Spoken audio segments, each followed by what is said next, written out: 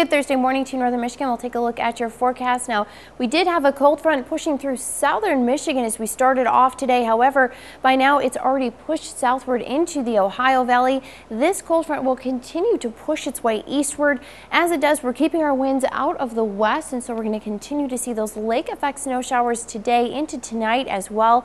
Now, you look off towards the edge of your screen and you see the stationary front here. This is going to hang out here, change over to a warm front as Alberta Clipper, this low pressure system, makes its way towards us, and we're actually going to see two of them come right on through as we head into Friday and Saturday. So let's take a look at Stormcast. Like I said, that lake effect snow continuing all day today, possibly picking up 2 to 3 inches or so across the area for those locations. Might tack on another couple tonight. Now, as we head into your Friday morning, we get a little bit of a break, might even see a little bit of some sunshine, but clouds really build their way in throughout the morning into our lunchtime hours, and then as we head into your afternoon, the first low pressure makes its way through, which touches off scattered showers really all day on Friday into our Saturday as well. And then the second low pressure makes its way towards us, so we're going to keep those snow showers around as we start our weekend and head into the second half of it as well.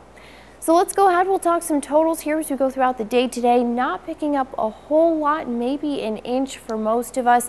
However, we do see around 2 to 3 for those lake effect locations, and again might tack on a little bit more as we head overnight into our Friday. Now, as we go throughout the day on Friday, things change. That first system comes on through, so by Saturday morning, here at 8 o'clock Saturday morning, a lot of areas picking up around 2, 3, maybe even close to 4 inches or so. And then throughout the day on Saturday, that next system enters, and so by Saturday evening, especially for parts of the northern lower into the eastern UP, we could be looking at 5, 6, possibly more inches of that in accumulation. We have a couple things going on. Lake effect snow advisory in effect for Luce County that goes until 7 o'clock in the morning on Friday. We also have a flood watch in effect for Mecosta County that goes until Sunday evening. Now, the lake effect snow advisory for the places closest to Lake Superior, looking at 2 to 6 inches of snowfall by Friday morning. Expect low visibilities and drifting snow due to some pretty gusty winds out of the west. Mecosta County, just watch for those rising river levels on the Muskegon River, because it's possibly due to an ice jam that can really change those levels quite quickly. So just pay attention to that until we get into your Sunday night. Here's a look at your 7-day forecast, and we do have again those windy conditions Thursday night into Friday. Could cause some blowing, drifting snow. We then keep that chance of snow in the forecast really throughout the next upcoming week.